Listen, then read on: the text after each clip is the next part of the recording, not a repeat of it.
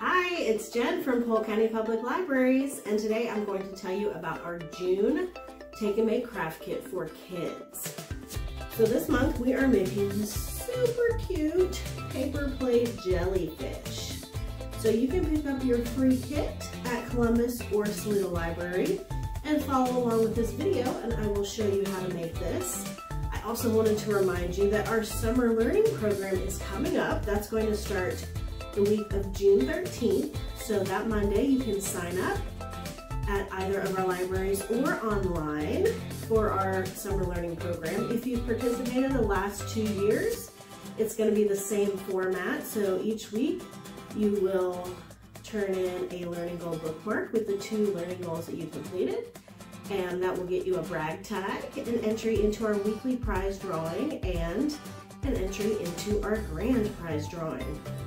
So stop by the library or our website starting June 13th. Also that week, we'll start our special performers that we're going to have on Thursdays at 2 o'clock. So you can find that schedule up on our website or Facebook page, and we have flyers around the library as well.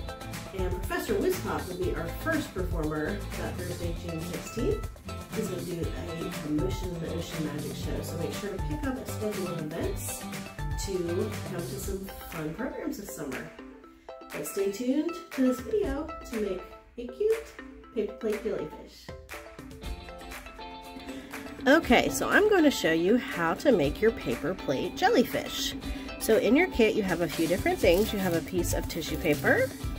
You have a paper plate that's been cut in half with some holes punched in it.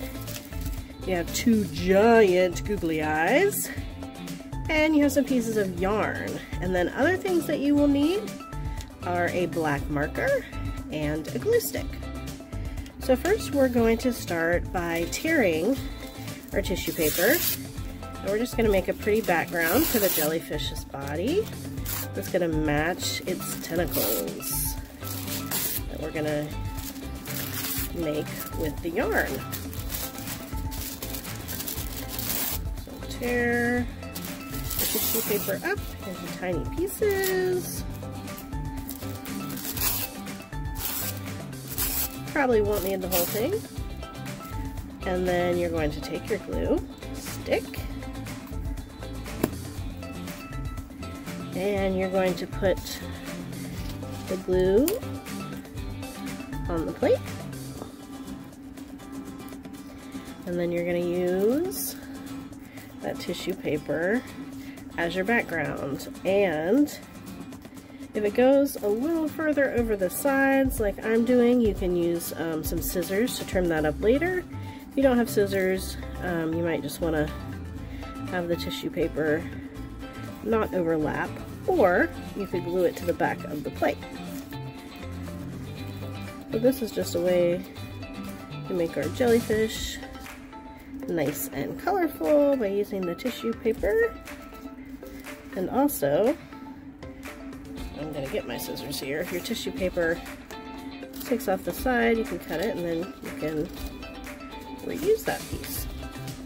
And it doesn't have to be perfect. You can leave some white space if you want. It is up to whatever you want to do artistically. You are the artist here. I'm going to add one more little piece right there. Alright, so there is my jellyfish, and I'm going to add the eyes. These are pretty big googly eyes, so you might want to use Elmer's glue, but if you use a glue stick, just make sure you give it plenty of time to dry before you start playing with it. I love these giant googly eyes. They are lots of fun, and if you get some glue on them, you can just try to wipe that off with a baby wipe or some water later. And then you have your black marker to make a little mouth. So you can make a little smiley face, or whatever kind of mouth you want to give your jellyfish. Also might want to wait to do that step until the glue is dry, but I think mine looks pretty cute. Alright, so we are finished with the glue, and our last step is going to be adding on the jellyfish tentacles. So you're going to take each piece of yarn, they're pretty long pieces, and I'm gonna double it up. So I'm gonna fold it in half. And I find this is the easiest way for me to tie a piece of string. So I'm gonna put both open ends of that yarn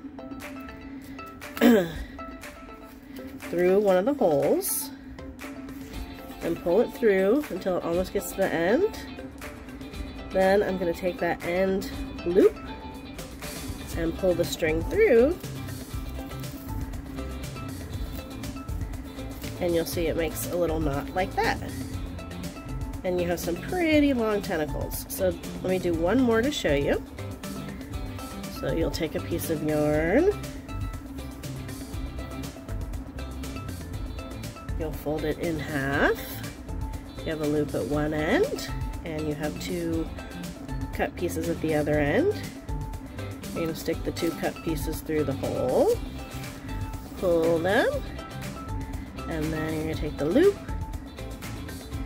loop the open end through, and pull it tight. So you're going to repeat that for all the holes in your jellyfish, and then you'll have a very cute jellyfish. After I do this, I'll post a picture at the end of this video, and please email me at jdickinson@polklibrary.org if you want to show me a picture of your jellyfish.